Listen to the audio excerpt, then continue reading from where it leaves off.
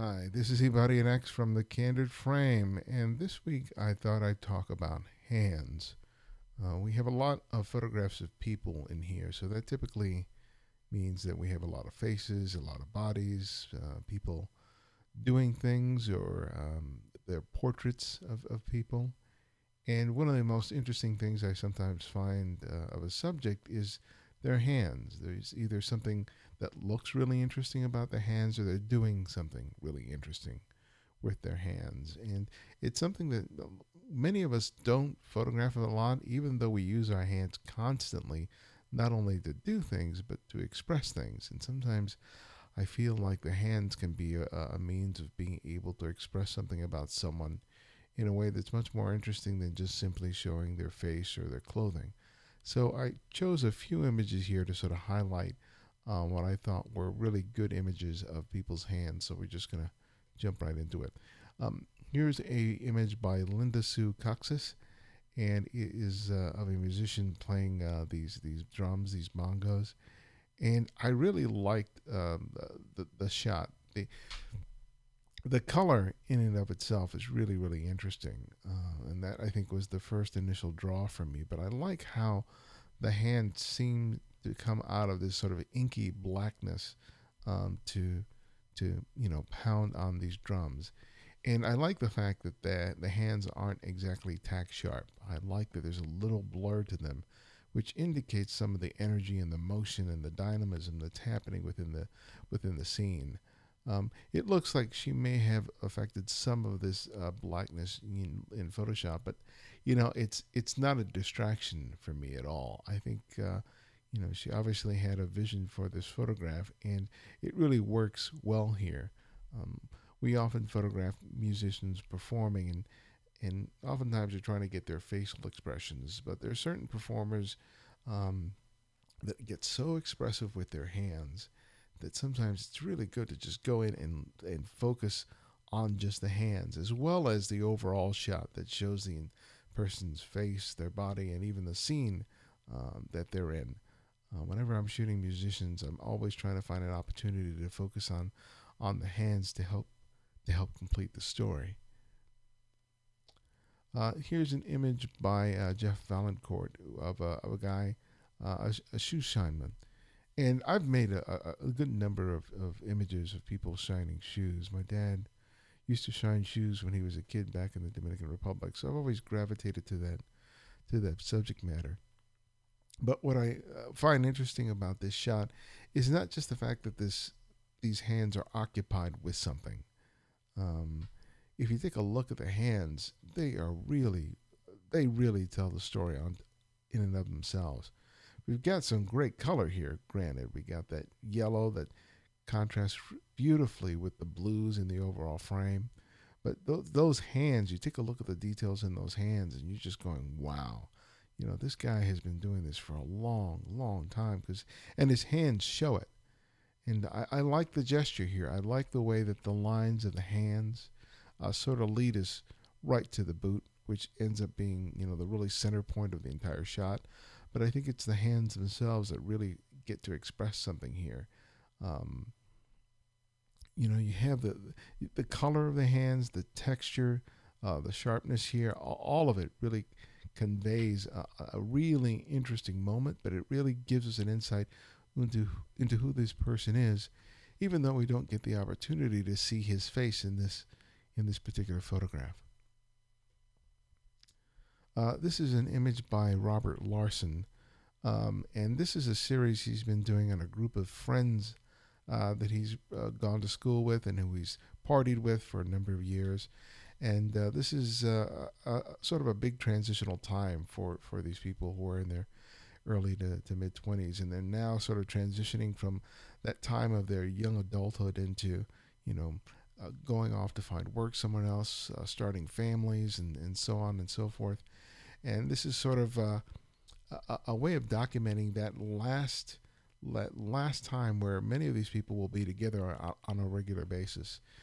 It's a wonderful series. I interviewed Robert for my podcast several years ago, and he's been working on a variety of personal projects since then.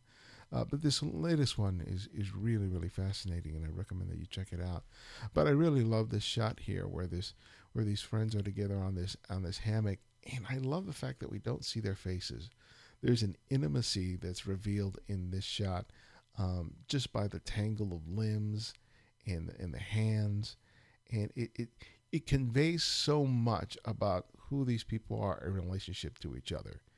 And it's just a really beautiful and striking shot. I love the presence of the boots there, the T-shirt with the American flag, the way these stripes from the hammock sort of lead the eye towards the center of the frame, and you get all these lines that are created by the legs, the arms, the hands, all that brings us down to the center of the frame. But it's just there's a tenderness to this shot that I think is really remarkable, and it's really the result of the framing, but especially, the placement of the hands within in the frame. I think it's a wonderful, wonderful shot, and I'm glad that it emphasizes the hands, because I think if this included the faces, our experience of the shot would be much more focused on what these people look like rather than what's being expressed in this photograph. Here's a shot by Ronnie Olson, and I love the gesture here of the hands pulling on the fingers. A couple of videos past, we talked about the concept of gesture, looking for that little telltale sign of something special that takes an ordinary shot and makes it exceptional. So, we make a lot of photographs of people from behind, but there isn't necessarily anything interesting happening. In this case, what's happening here is just that pulling of the finger. There seems to be like some anxiety, some tension, some awkwardness that's happening. It doesn't tell the complete story of what's happening, but whenever I see that particular gesture, it kind of suggests a certain level of discomfort, and I really get that in this shot. I want to know more. I want to know who this person is and what the circumstances are. You only get hints of it within the frame. I don't completely have a sense of where we are. There's some text here, but still, even with that, I really don't get a sense of what's happening here. But I'm still captivated by that gesture, and it's a very simple one, but it really makes this photograph, because imagine if this person's hands were just hanging at their side. The shot wouldn't be as interesting. The focus would be more the three and the lettering here, but not necessarily what's happening here with the hands. And it's a good example of how, if you see something very interesting happening with the hands, that sometimes that can be the focal point of the photograph. Here's a shot by Matt Nelson, and he photographed these women with henna painting on their hands and arms, and I just thought it was really kind of beautiful. I love the use of the limited depth of field, the focus on the hands and what appears to be a wide angle lens, in order to include not only the figure of the hands here, but these other figures that are in the background. You obviously have what looks like another person here and another person along the edges of the frame, and I like the fact that that he uses the distortion inherent to this wide angle lens when used really close to his advantage, because it creates a level of distortion, of course, but it creates a level of distortion, but it also helps to draw the eye into the center of the frame, where all this interesting action is happening here.